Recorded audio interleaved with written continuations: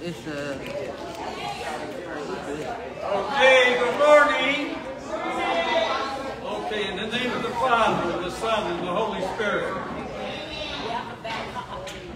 Gracious God, we ask your blessing on our gathering again as we ponder the wonder of your gift of the Bible, your Word, our risen Savior, and our own experience daily in the struggle to know you and love you and serve you. We hope that gathering regularly, encountering your Word in this community of faith may draw us more deeply into the mystery of your love. We pray this in Jesus' name. Amen. Okay, folks, what's the bug going around, this late bug? It's 10 after, 11 after. No more. This is the last time.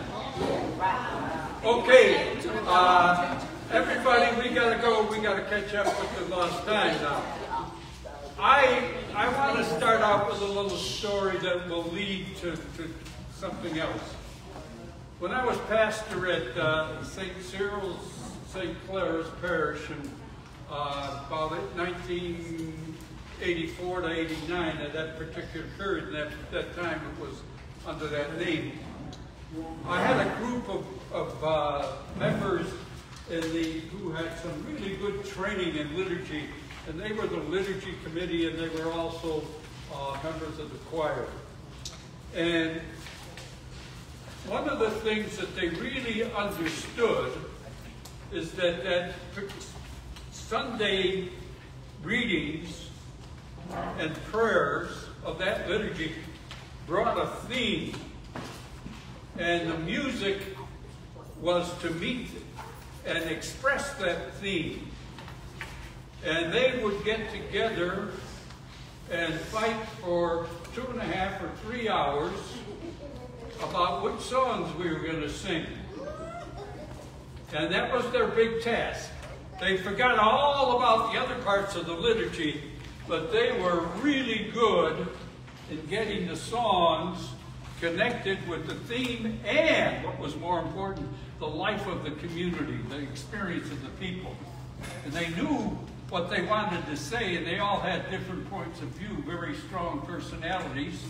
And eventually they'd get their songs together. And after an hour, I left and said, see ya, catch you. I know you're going to do a good job. But it was a very wonderful and eventful meeting every time, but it had real depth and beauty about the music, but it missed a lot of other parts of the liturgy. But the strength and the beauty of their choices of songs was related very strongly to the experience of the people.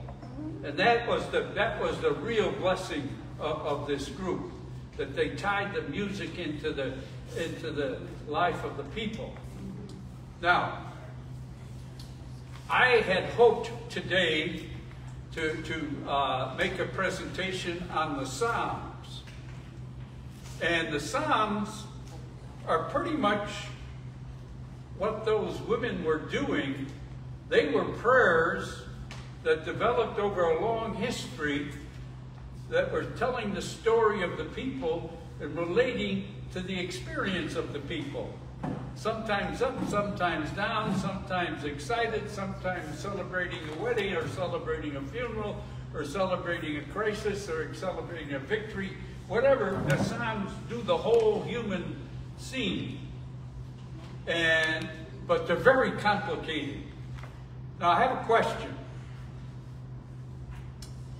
In your many years as listening to these priests preach, have the priests ever really gotten you excited about the Psalms? Yes. No, the Psalms. So, no, they have.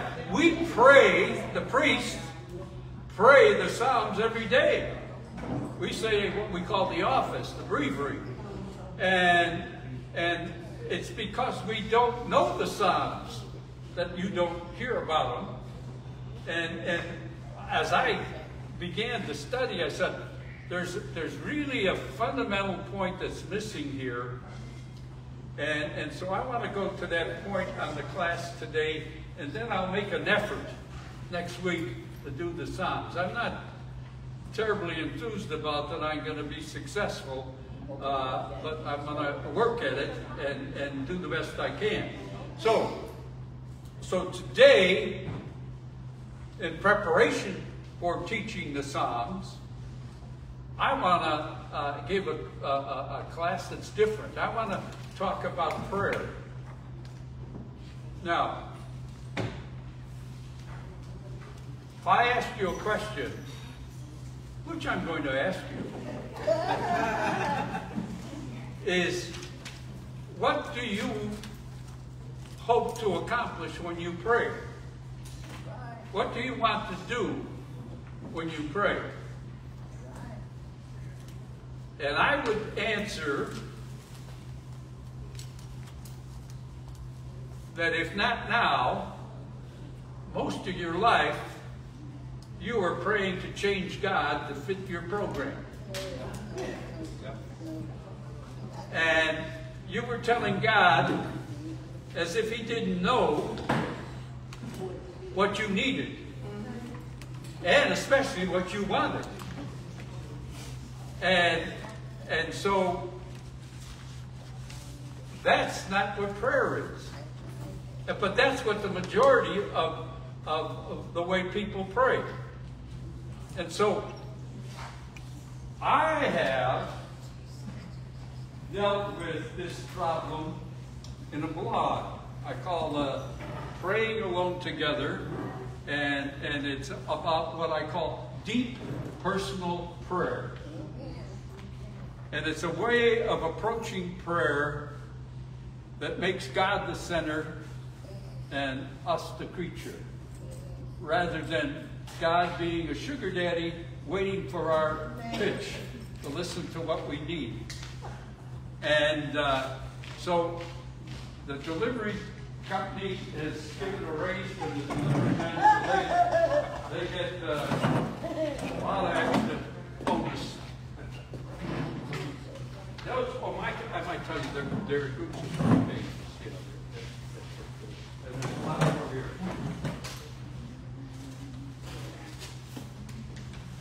There. No, just they're all 73 pages. Just give them out like this. Yeah.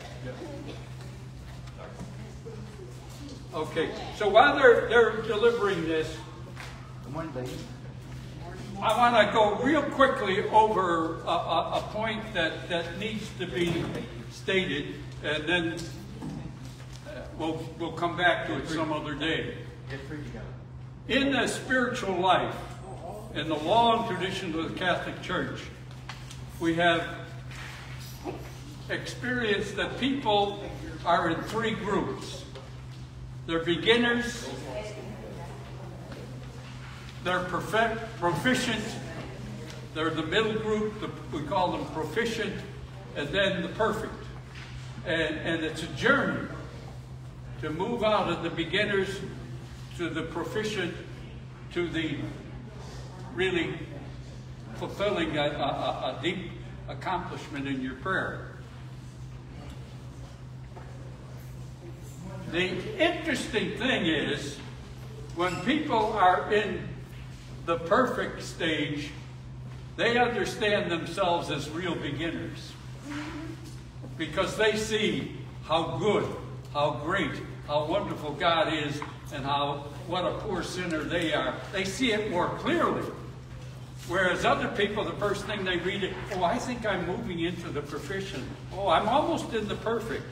And that's human nature. That's stuff that needs to be cleaned up. But so the point is this about that: we all receive the information about spirituality, about prayer, about the Bible. We all receive it in the category that we are in. So if I teach you the Bible and I'm teaching everybody in this class the same thing, the people who are beginners receive it one way. The people who are proficient receive it a totally different way. And the people who are perfect receive it a completely different way. It's just the way it is. And what it's measured by is the power of God in being present and free in your heart. As your heart expands and you give more space to God, you begin to see and hear things differently. And that's what these 3 stages are about, is there's the stages of growth. And so as you read that stuff on the paper, you all read the same things, but you'll receive it differently according to your spiritual development. So that's just a basic foundational point, okay? So let me work on this. And there's 6 pages here. I'm going to try to summarize most of it. I'll read some of it and summarize some of it. But what I'm trying to get across is this. The whole process of maturing, of growing in a deeper, more spiritual understanding of prayer is taking the emphasis off ourselves and putting the emphasis on God. Your experience in this Bible class has been expressed to me countless times. And I don't stop and tell everybody, oh, I understand. But what you're telling me is this. The Bible class has helped you to open your life to understand your experience of God. And we got names for it, and we got other things. But when you say, oh my God, yes, that speaks to my struggle. That speaks to, when it speaks to you, it's speaking that God is in your life. He isn't going to come when you pray. God is already there, has been there from the beginning, and will be there to the end. And God cannot love you more than He does. It's impossible for God to love you more than He does.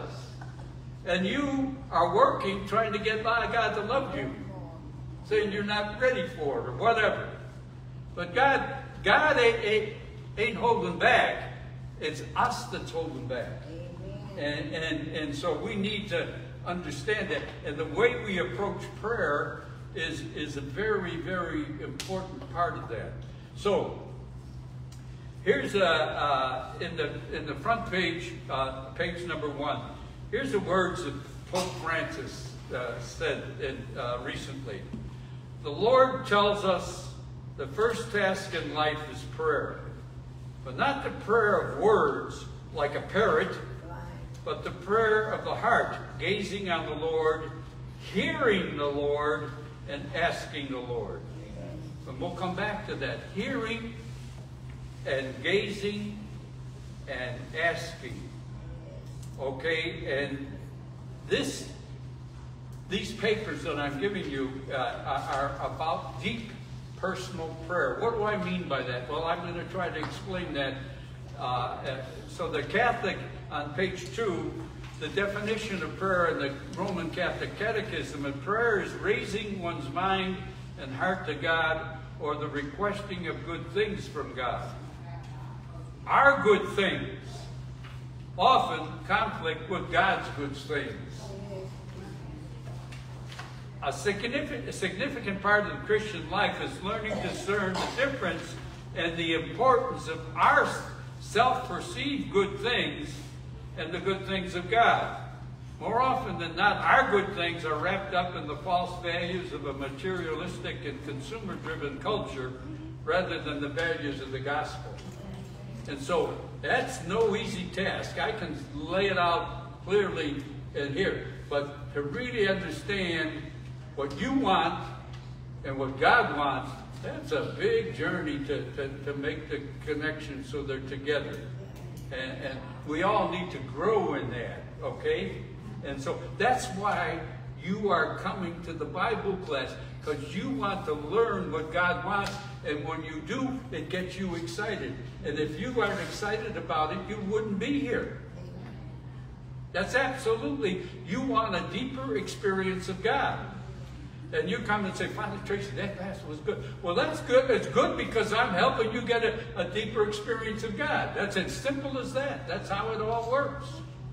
And you could go to Mass 50 times and it doesn't click. And you come to a class and then it clicks. You say, I'd rather go to the class than go to Mass. But the class is no good unless it helps you understand that the Mass is really where it's at. So it's a very complicated stuff, but I've been spending 60 years working on it.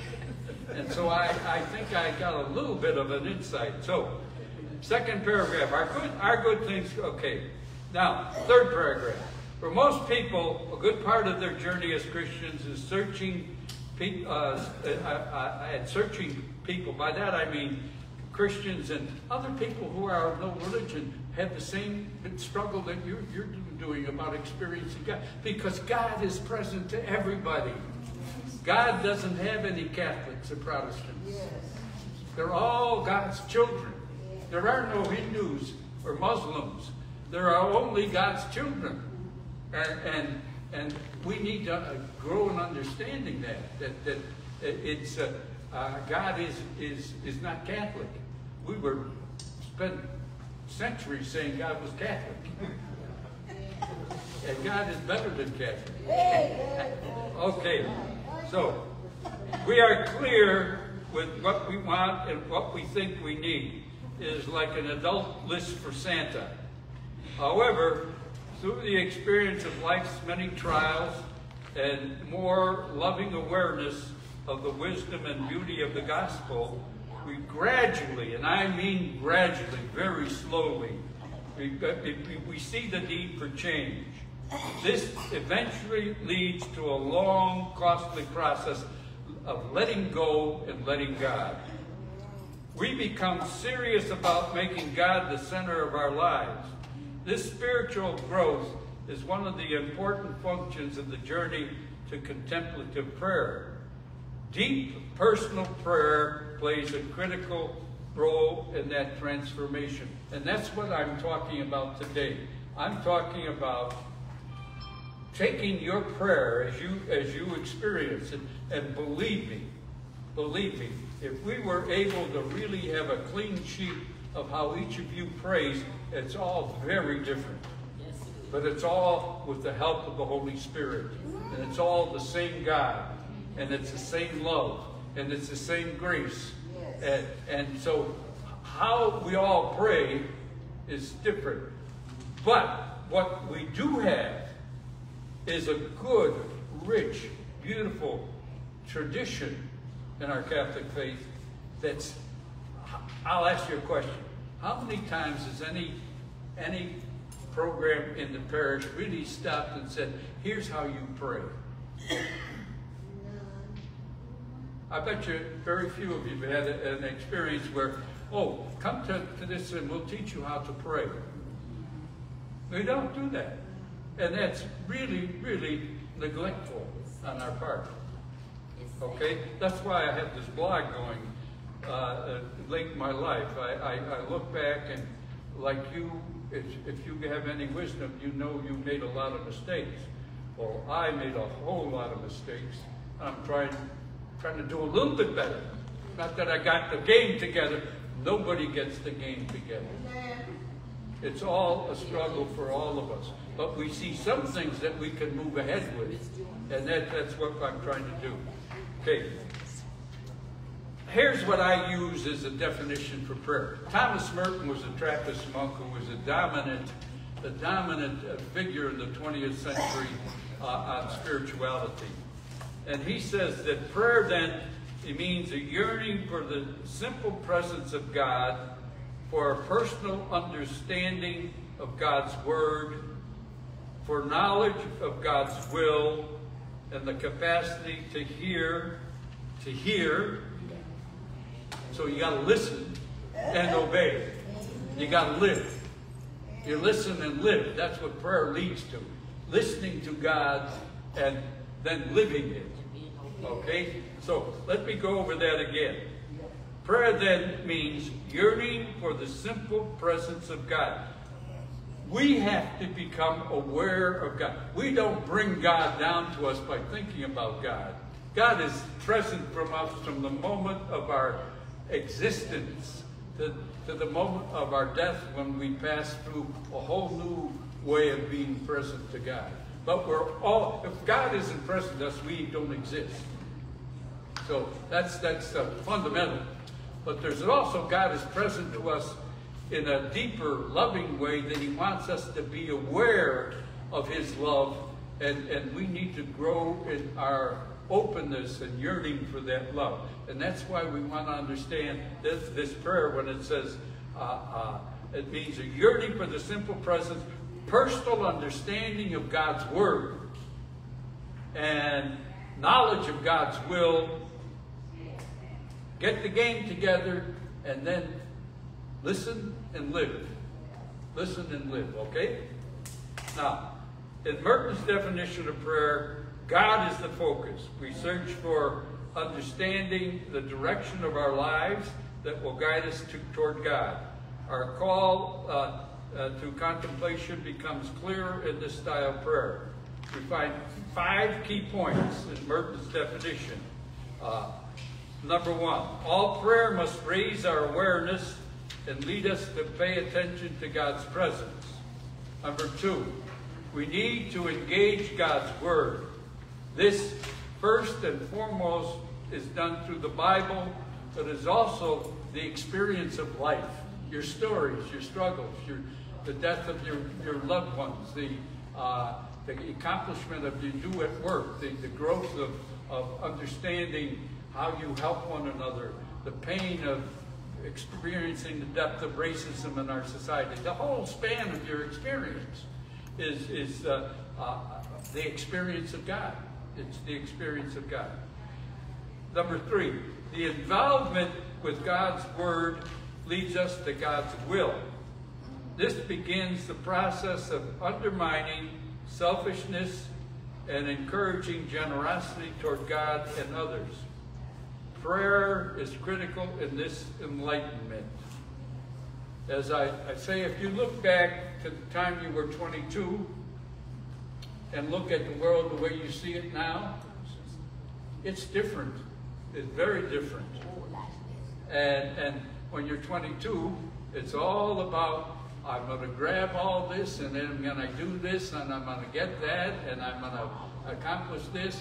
And now you're just hoping on that you're not a pain in the butt to somebody else. You know, it's just it's a life.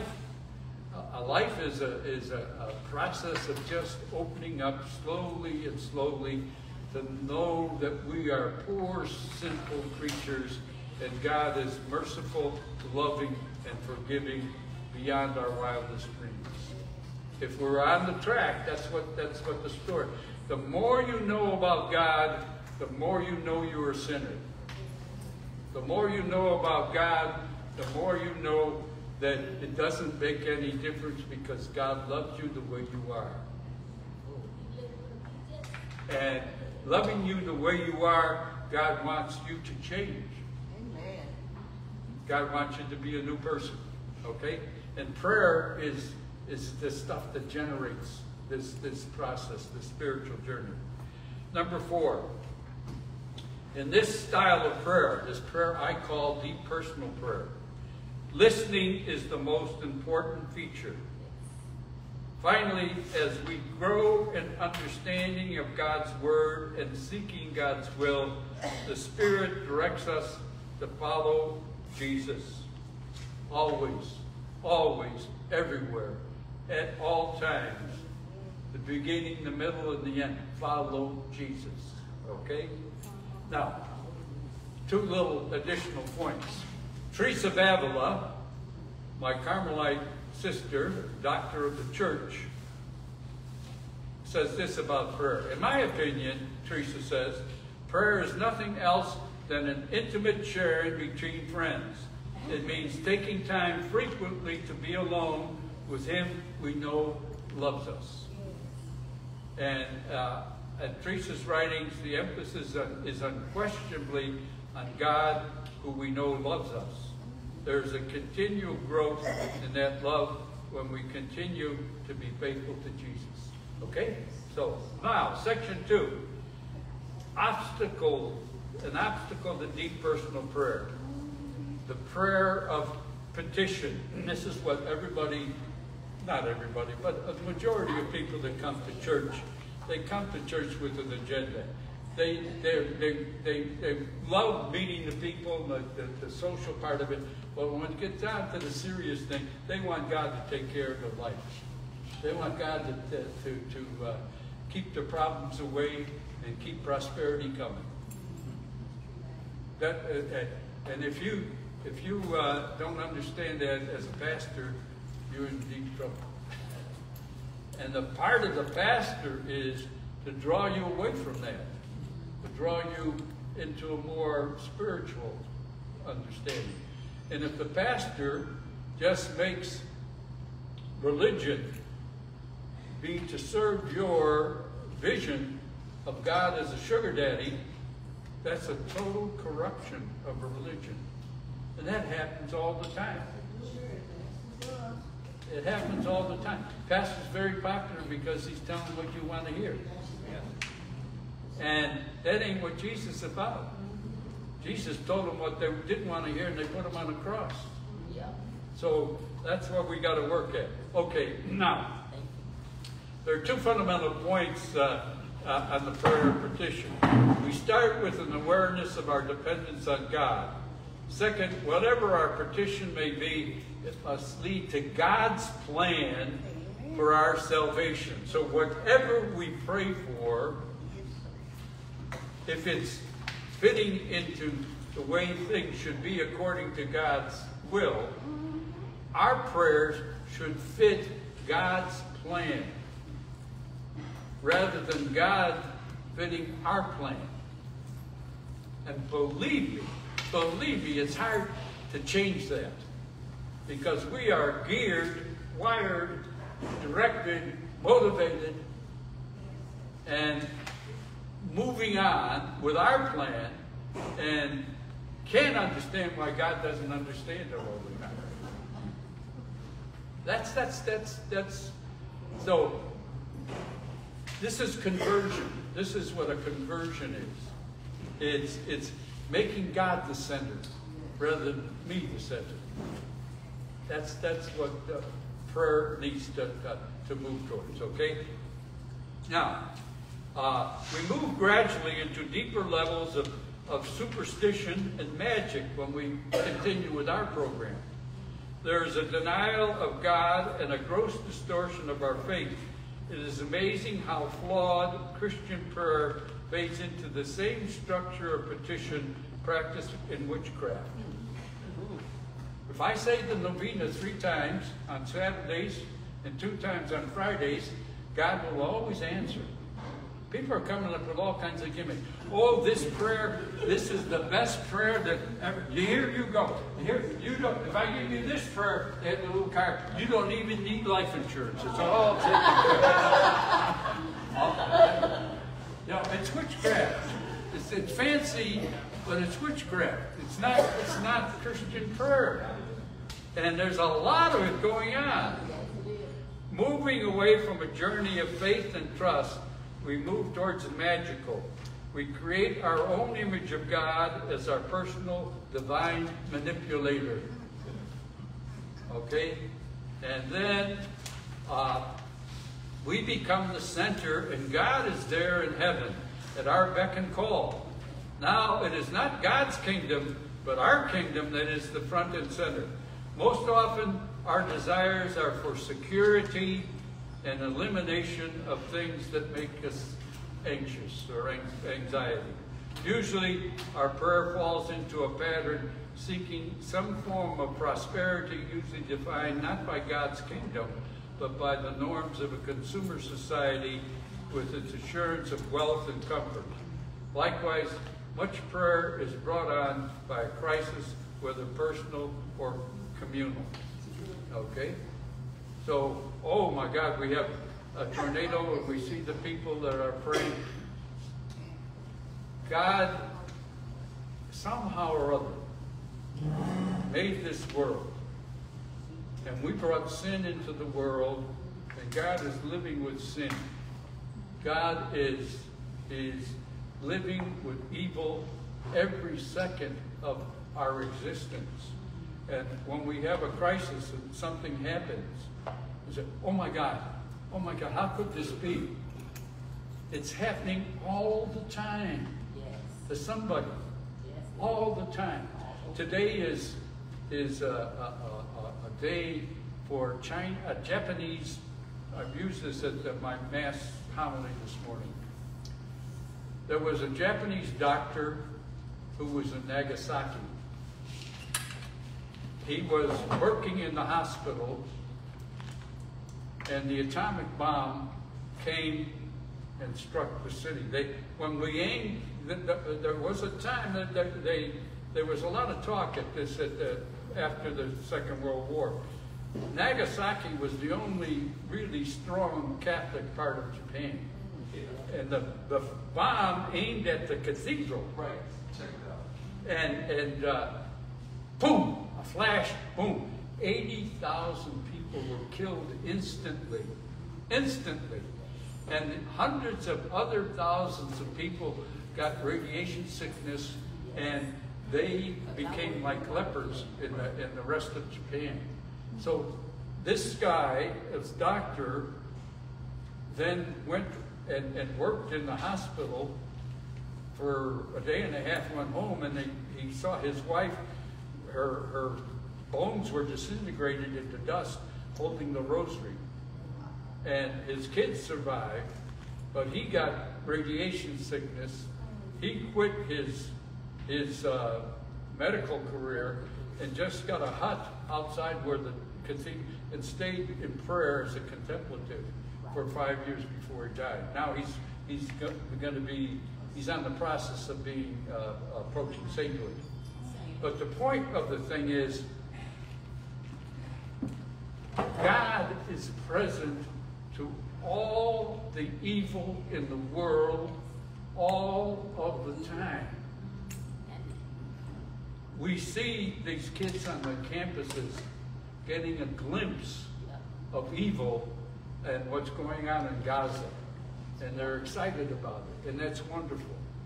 But this stuff goes on all the time. We have the people in Africa raping the woman and cutting out their sexual organs, and it goes on all the time. And God is with this presence, and God had only one answer to all of it, and that was Christ crucified. That was Christ crucified. God came down and said, how am I going to answer this stuff? And Jesus said, the only way I can answer is to enter into the evil. Enter into it, embrace it, and lift it up. And that's what our prayer is, to try to get in touch with God's plan. It's so much better than ours. It's so much better than ours. So that's when we're praying, and we're talking about what God wants and what we want. We need to understand God wants it much more than we do. And he wants what is absolutely most perfect and most beautiful and rich and powerful and wonderful for us, because God knows what we need. All the other stuff is going to pass away. It's gone. It's slipping. And I hate to tell you, but you're all getting older, folks. You know, and you notice it's all passing ankle by ankle. And Big Arthur ain't going nowhere. He is going to get richer and more powerful in your body. And so at any rate, let's continue this part 2 on the top of page 4.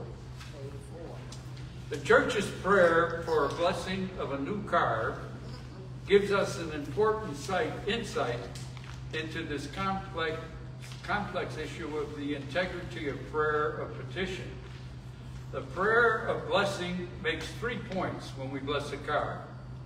We ask for the safety of those using the vehicle, the responsibility of the driver for the safety of others, and that Christ will always be a companion to those in the vehicle. That's what we pray for. So the call for personal responsibility and accountability is critical to all prayer. God expects us to use the talents and gifts we have received. This task of human effort is spelled out beautifully in what we call the transcendental precepts. We express this human effort in the following guidelines for all authentic human activity. Be attentive. By that I mean you got to pay attention to your world. You got to be awake, see what's happening around you. Be intelligent. Use your mind. God gave you a mind, you use it to solve your problems. And to be reasonable. Be in dialogue with people. Talk about it. Understand it. And expand your deeper understanding. And be responsible. And finally, be loving. You could spend 5 years just working on those transcendental precepts. But what's the point? The point is, God isn't up there to fix our problems. God gave us the wherewithal to fix our problems. And what God wants us to do is to use our intelligence, use our talent, use our time, and use the help that we can get wherever we can get to solve our problem. And then go to God when you run up against it. But that's the foundation of petition. Do what you need to do, and do it following these precepts.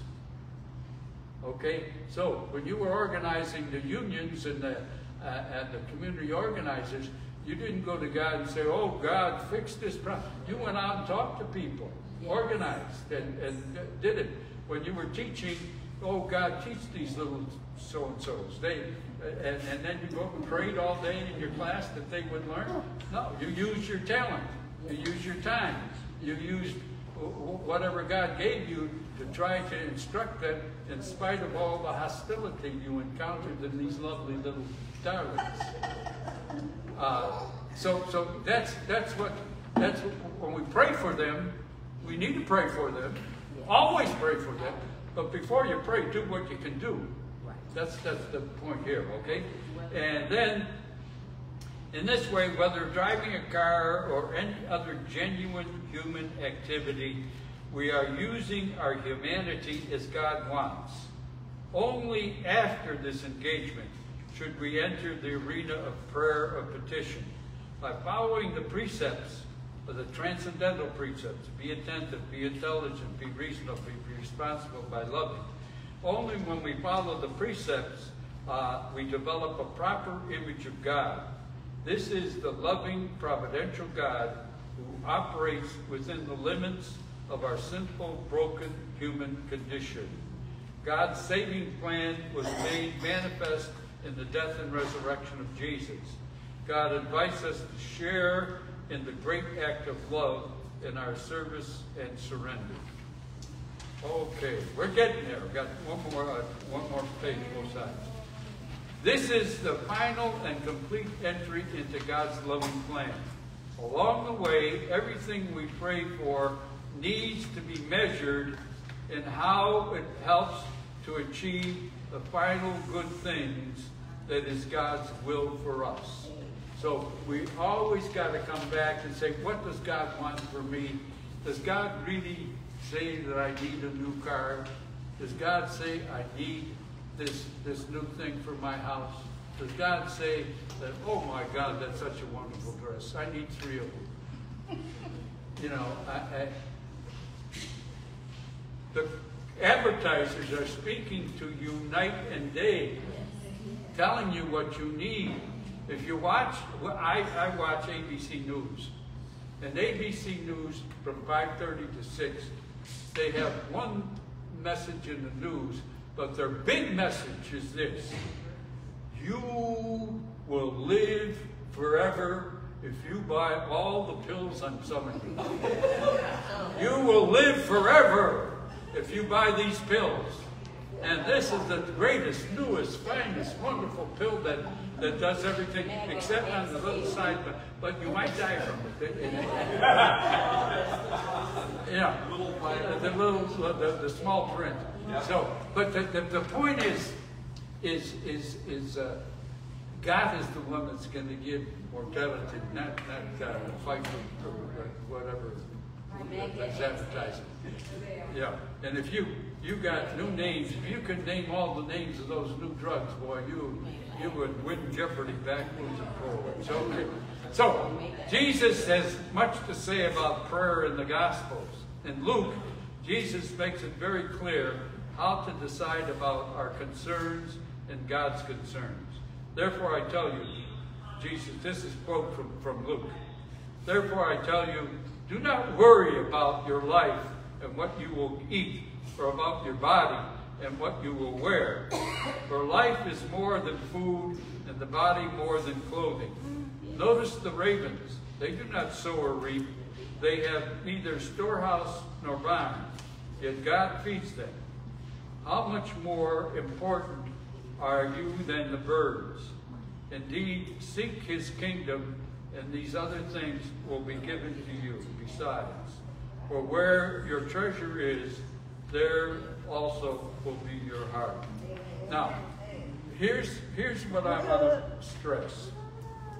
We've got to connect that attitude that Jesus gives with the attitude that you aren't getting the paycheck without work. You got to do both. You got to take care of the business. That's what I'm saying. But you also ultimately, as human beings, we got to trust in God. Yes. So, how do you get it together? That's where prayer comes in.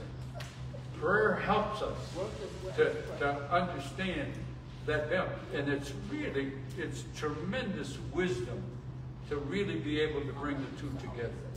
And it's a struggle. It's a struggle. But that's what deep personal prayer is about. Is bringing that wisdom of the gospel, of trust in God, and also showing up, paying to get on the bus. You'd say, oh, God wants me on the bus. The driver would say, well, I want you on the street. You know, we got to balance those two. We got to balance. And that's the struggle. And prayer is what helps us balance. So, in all its complexity, the prayer petition comes down to this. You ready? I got the answer. Listen. God is God, and we are creatures. We get that together, we're in business. This is the basis of our relationship with God. As creatures, we are ultimately defined by our mortality resulting from our sinfulness. Our basic petition is for freedom from this bondage that is God's plan for us, a freedom and love in this life that opens to the passage through death to life eternal. Amen. If we get in touch with that, that's what Jesus says, I am the way. Yes. Okay? Now, last section. God's plan and our plan. Most often, when people pray, their petition fits their plan. Yep. They want God to respond when their strategy for happiness needs some help. If everything is going fine, if you're getting a raise, you're getting a new job, you got a new house, you ain't praying much. Because you got your program together. Something falls apart, oh God, help me. No, that's not what it's about, okay? So, but God also has a plan. And God planned for you and for me. God wants that plan wants us to respond to the divine plan. Here's the conflict. The two plans, God's and ours. This is a significant problem with prayer. However, in the end, this difference can be a great source of life in our prayer. I had my first experience of the conflict of two plans in high school. The loss of a championship football game seemed like the end of the world to me. In fact, it was the beginning of a new and ever so wonderful world. After the loss of that final game, I entered what seemed like an unending funk, totally new to my teenage experience. What it was in reality was God making space so I could hear his call to enter the seminary.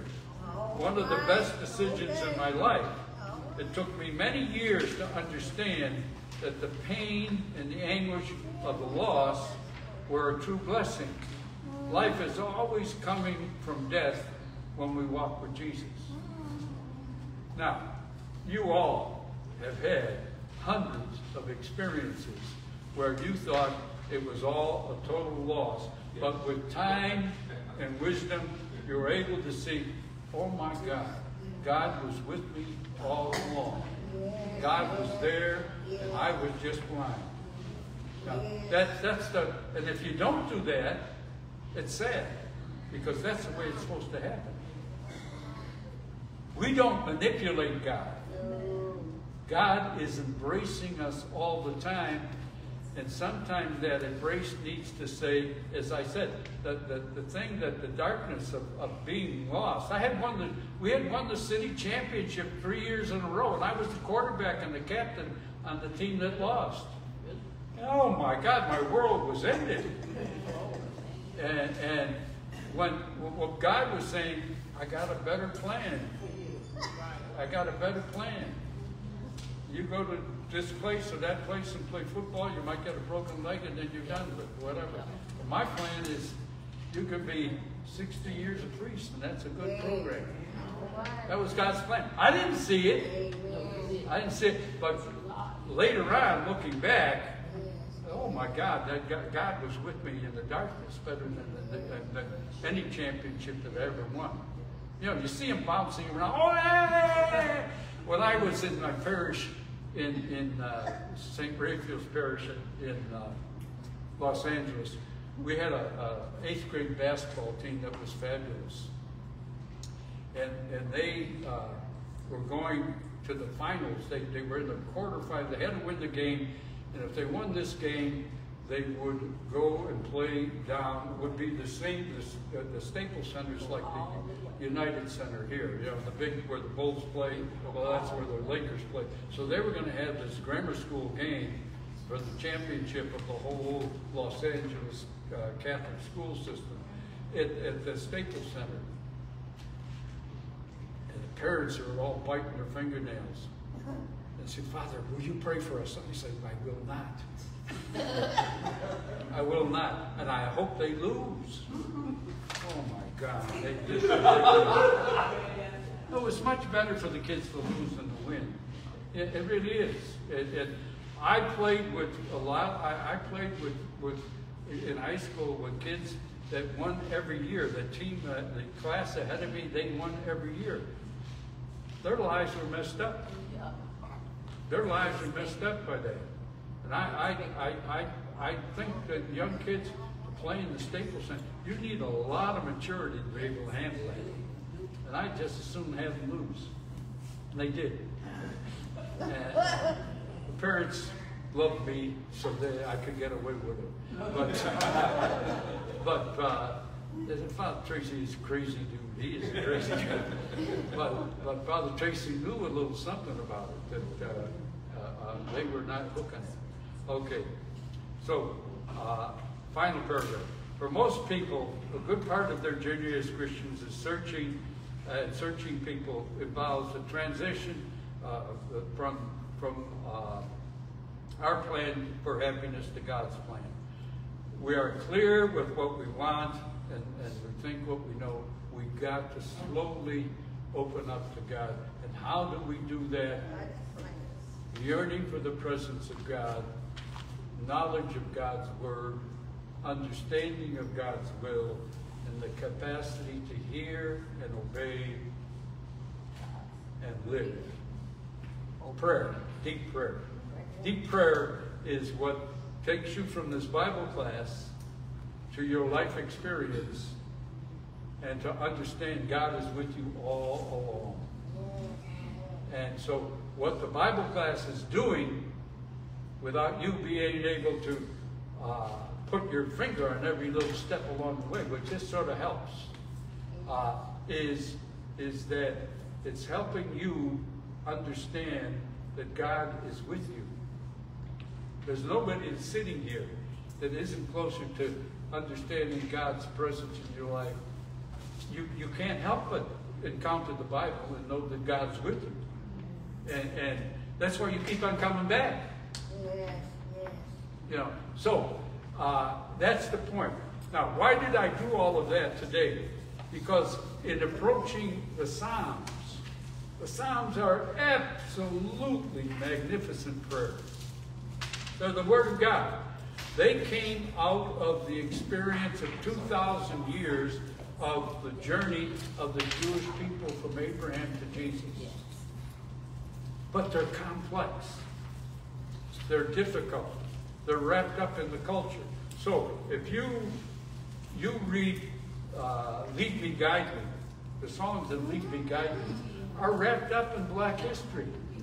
They're wrapped up in the experience of the people. And if you don't know Black history, a lot of those songs don't make sense. And same way with the Psalms. If you don't know the salvation history, the timeline and the story of salvation that is from Abraham to Jesus, the Psalms, a lot of the Psalms don't make any sense. But if you know the story, then they get together. But deeper than the story is what I'm talking about here. Deeper than the story is that prayer is about us living God's word rather than having God live our word. Us doing God's will rather than having God do our will. Today. It's a long journey. A long journey, okay? So, even though you came late, it was worth the trip. Okay, so let's take some time to discuss this. Keep these pages. Now, let me do a little advertising before I close shop. When I was in El Salvador, I had a little spare time, and I started, I was reading a lot from Teresa of Avila, and I said I would read. I was talking to this fellow that was a pastor that was a genius. He had a doctorate in anthropology from the University of Chicago. And he said, I'd really like to get people to talk about this wonderful stuff that Teresa of Avila is teaching us about prayer. He said, well, you ought to start a blog. And I said, what the hell is a blog? And a blog is a writer puts a little selection on the internet. And people, you give a theme, and people come and read it on their own. And so I started the blog. And gradually, you know, I didn't know advertising, or I just kept on writing about this stuff right there. And for the first 4 years, I ultimately raised where I got to about 120 people a day. And so in the first 4 years, I get every 2 weeks, it's on Google, that gives you a report, and I get a report every 2 weeks, and it tells how many people visited the site. And so in the first 4 years, I got 117,000 people visited the site, which is a nice little number to have. But last month, as it continued to grow, it's now 8 years old. Last month, I got 123,000 in 1 month. Wow. Praise God. And now, I'm getting 4,000 a day. Praise the Lord. And that's because people are hungry for what I'm talking about. They don't know where to get it, but some hook on. But I'm afraid to advertise because I don't know if I'm going to be up tomorrow to do it. It takes a lot of energy, and it takes a lot of... You don't want to go to court like Trump. You don't want to go to court like Trump. I don't want to go to court like Trump. I got nothing to do with Trump. Okay, so, but my point is, if you know anything about the internet, this, what I just read, is 2 weeks of my blog. Just 2 weeks of the blog. And I've got on there close to 300 of those things. So it's a resource for deep personal prayer on all kinds of ways, approaches, problems, difficulties, encouragement on prayer. And so if you want to write down the thing that you can, the easiest way to do it is this. Go to Google and say, praying alone together. And when you have that, Google will bring you right away to my website. If you want the technical address of the website, it's praying alone together. Wait a minute, let me get it. Yeah, I got the card.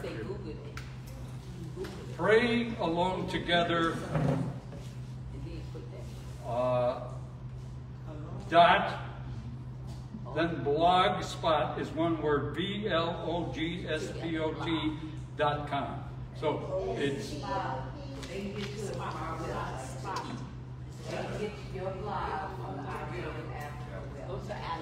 I can't. I'm sorry. I can't hear you.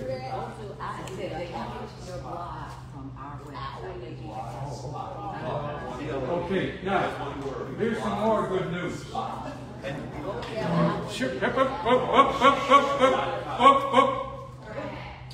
Well, you can get to the blog from Our Lady of Africa's website. So if you go to Our Lady of Africa, there's an outlet that goes into the blog. Okay. Now, one more business activity.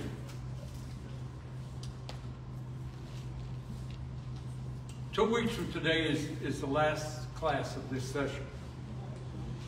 I want to take a break because I need a break. I'll do the blog and do this and do some other stuff. And I'm actually getting older. Oh, really? Every day. I hardly got time between doctor visits to do anything. So the question I'm going to ask you next week is, if we take 6 weeks break between May 15th, that'll bring us into July. Yes. And do you want to start in July? I mean, I'll give you a couple of options and you can vote on them next week, okay? But think about what you want to do. If it's going to be a 4-week or a 6-week break between now and the next session. And I'll give you a paper to vote on it, and we'll go with the majority. Okay? Very good. So let's have a discussion. There's a lot to talk about.